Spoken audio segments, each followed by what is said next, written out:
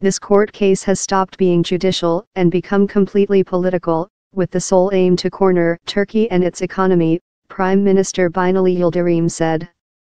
The case has aggravated tension between Ankara and Washington, NATO allies already at odds over Syria policy, and the United States' failure to extradite the Muslim cleric Turkey accuses of engineering a failed military coup last year.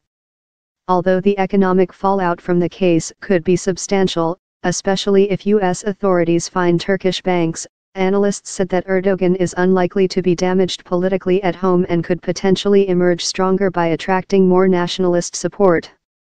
This will bolster his claim that he is fighting an independence battle against foreign enemies, said Halo Karavili, editor of the Turkey Analyst, a policy journal. If there is going to be any political impact, I suspect it will actually help in the electoral sense. Media coverage of the case has been limited in Turkey, and one pro-government outlet branded the trial as a conspiracy by enemies of the country.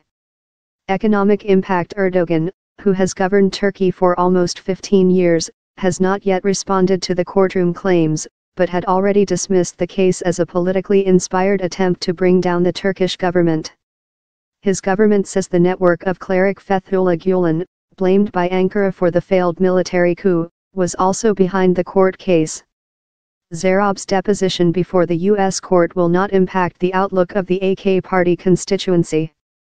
In return, mitigating the possible economic impact will be more of a challenge, especially if Turkish banks are eventually fined, said Sinan Ulgen, an analyst and former Turkish diplomat.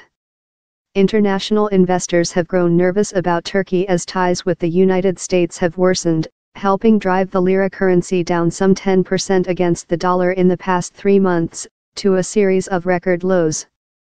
But the U.S. legal action over the alleged Iran sanctions busting, and the risk that some of the country's banks might be sucked into the case, lies at the heart of the latest investor concerns. U.S. prosecutors charge that the executive of Turkey's state-owned Halk Bank, Mehmet Hakan Atilla, helped Iran launder the money. Halk Bank, like Attila, has said it is not guilty of the charges. In his testimony, Zarrab also said that Turkish officials had authorized 2 Turkish banks, Ziraat Bank and Vakıf Bank, to move funds for Iran. Both Ziraat and Vakıf Bank have denied taking part in any such scheme.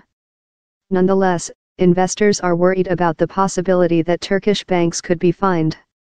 If there is a fine that's outsized and the Turkish government doesn't want to pay or allow the bank to pay, it will turn into a political standoff, which is not great for banks or sovereign spreads, said Greg Sayakin, head of emerging debt at Allianz Global Investors in London.